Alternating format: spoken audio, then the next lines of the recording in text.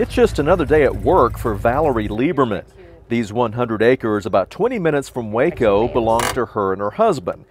Blue Hills Ranch started as a wedding venue and turned into more creature comforts. I mean, we had all this land, and so we was like, let's just add some animals. It'll help us. We don't have as much to mow. So many animals, the place turned into an African safari, Texas style.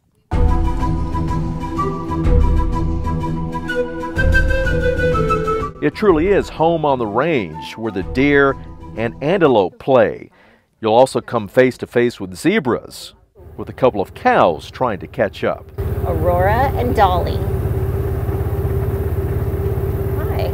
They're also the ones that stand head and shoulders above the rest. Meet Blue and Google, the two star giraffes. Oh, you're very curious. What does he have? Baby. What does he have? Oh, I know. What does he have?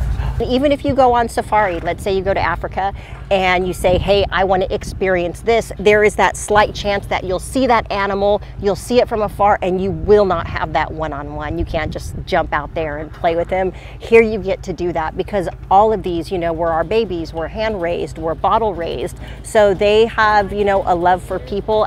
And that's the point. The place is meant to be a safe haven for all sorts of animals, where even we curious creatures fit in. There's even a little give and take when it's time to eat. If you put a cracker like this in your mouth, yep. Yeah. I got it on camera, Todd. Many of the animals here are rescues.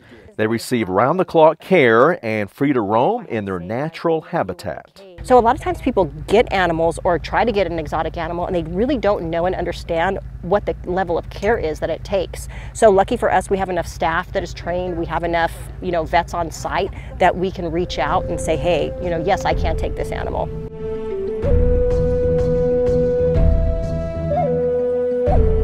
And that's just the beginning of the story. Some of the females on site will soon have babies. Valerie says it does her heart good knowing there'll be animal families roaming free. Something priceless, whether you're 6 or 60. Seeing a kid who's only read about them in books and having that experience where they get a giraffe kiss is something that you just can't.